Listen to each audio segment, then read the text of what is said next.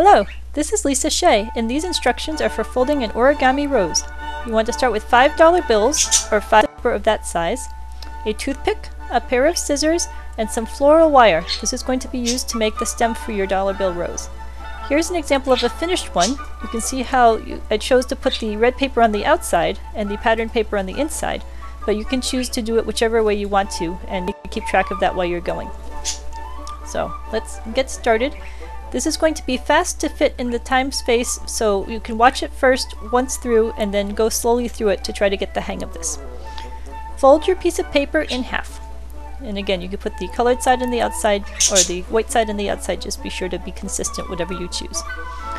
Open it up, and we're going to take our toothpick and we're going to roll the edges of this to curl it to make the petals for our first rose layer. So you just get it caught a little on the edge of the toothpick and give it a little roll at a 45-degree angle to the paper, and you roll until you hit the center mark for the edge of the piece of paper.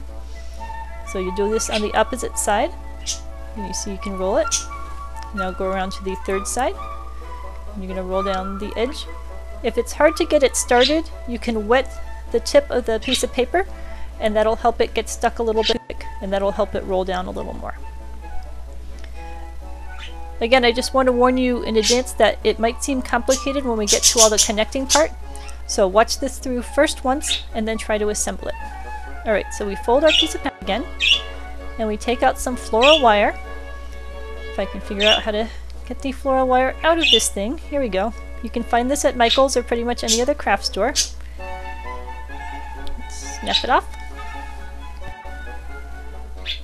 Now we're going to slide this through the center of the piece of paper and squish it in just a little bit,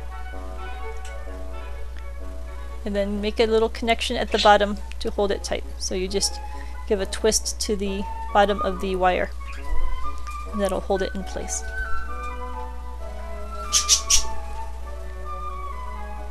So you can see that this looks a little like a rose petal here. Alright. That's 1 out of 5. Right, take the second piece of paper, fold it in half, give it a nice crease. Start with your handy toothpick and roll it around the edge at a 45-degree angle.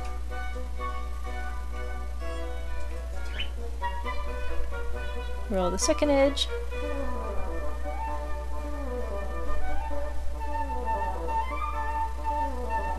Go to the other side, roll in the edges. We're going to be doing this 5 times, of course, once for the petals that we're forming. So you'll get to be quite good at rolling pieces of paper around the edge of a toothpick by the time you're finished with all of this. When you've got the 4 edges rolled, fold it back in half. Get some more of your handy floral wire.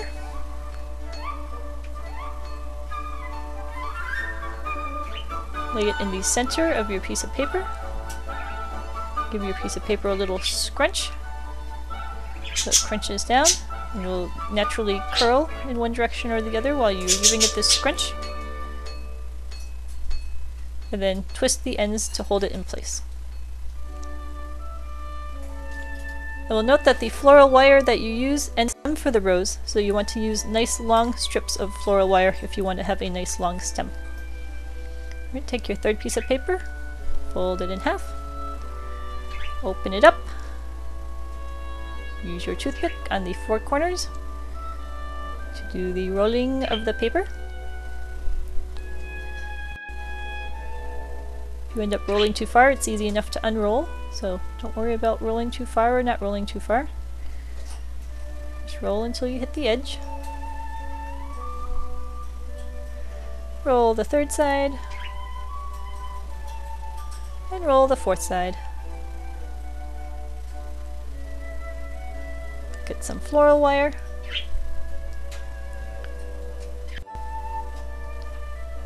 And we're going to put it down the center of the piece of paper. Give it a little scrunch. Make it into a nice curled cup shape. And then give a twist at the bottom of the floral wire to hold it in place. Alright, we're going to start a little with the construction of the rose here. Now what you're going to do is you're going to hold one of them parallel to the ground, and then the other two are going to sit on either side of it. So the left side and the right side. So if you take a look at that, the one in the middle goes left to right, and then the two on the left and the right go top to bottom. Right, and give these a little twist to hold these together in shape. Alright, so that's the first stuck together.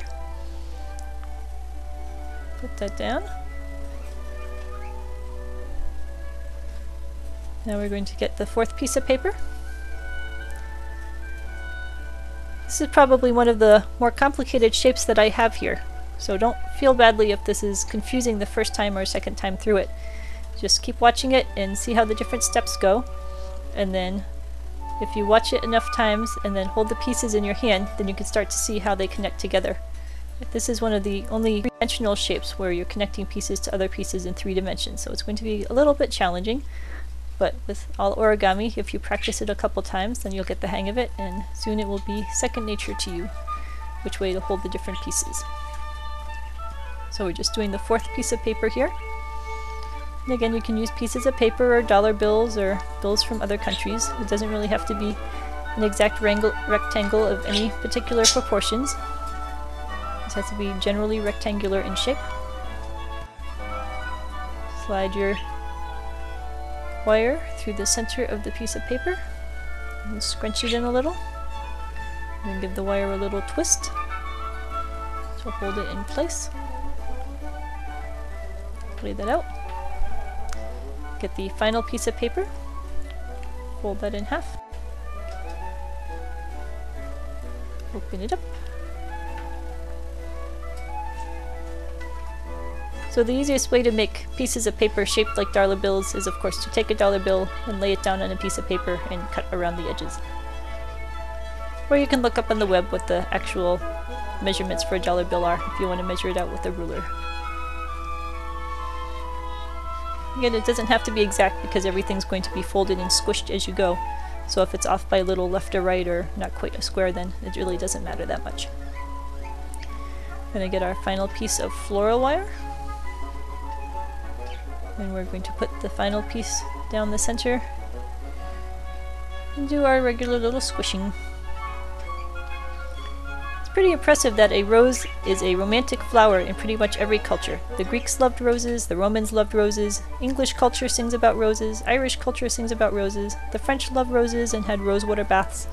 So no matter what culture you're into, they probably adored the rose. So you start with the piece of paper rose with the 2 outside ones on the left and the right, and now we're 2 new petals on the top and the bottom. So you can see that the second and third petals were on the left and right of the shape.